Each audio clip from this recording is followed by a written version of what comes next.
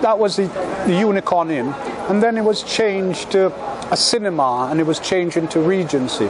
But the Regency, in the 1960s and 50s, that's where all the local people would meet, because women wouldn't go into a pub like they do now, in those days.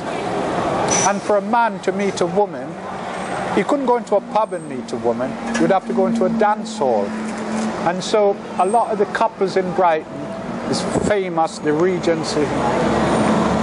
It was also during the 1950s, when the National Health Service, in 1948, when the National Health Service was formed, they were short of nurses, and they went to the Caribbean and they recruited nurses. And they came and they were at Brighton General. Well, they had a high proportion of West Indian nurses there. And like all West Indians, they like the dancing and they like the nightlife. So this is a place that they used to come.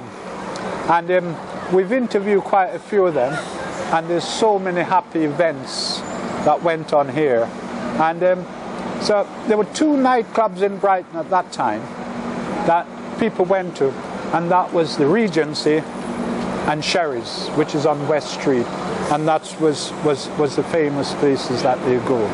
So the nurses, they would come here, and this is where they would meet people. They would meet partners and friends.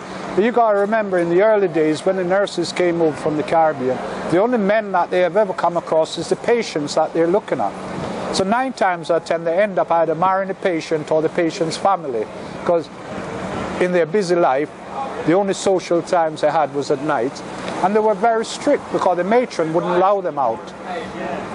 I remember one nurse would leave and tell us about the story.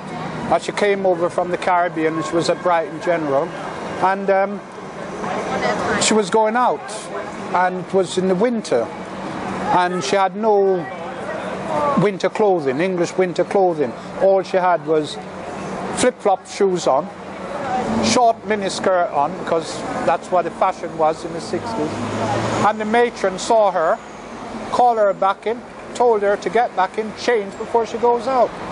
So, can't do that nowadays.